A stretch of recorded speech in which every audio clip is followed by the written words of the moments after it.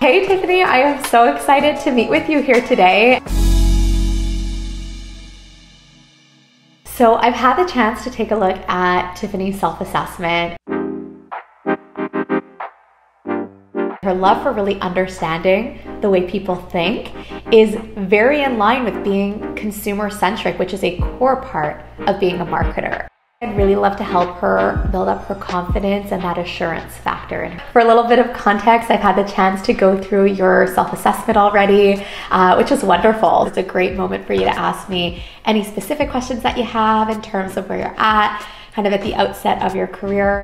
I'm basically trying to confirm my interest in marketing in the business school. A lot of people I know are doing finance or accounting. I know those are very popular majors.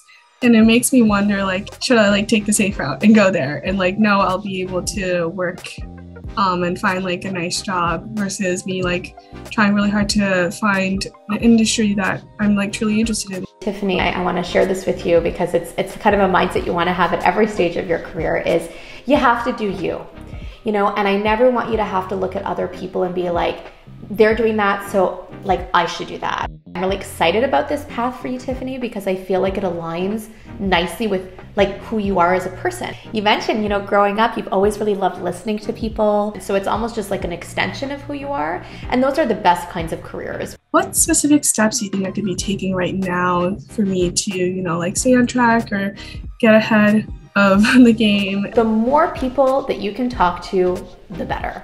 Create yourself a monthly goal where, every month I'm gonna make connections with 10 new people or 5 new people, whatever is feasible for you. So that when it comes time to take that next step, oh my gosh, are you gonna have a rich network? I recommend internships. Internships are a great way to get yourself further exposed in the field that you're thinking to explore. Well, I actually have held some internships in the past. My most recent one was actually a marketing internship. I love that, Tiffany, and you are doing so many of the right things. I hope that's making you feel good and more assured of your steps forward. I'm glad to know that, I am on track, trying to get experience. Yes.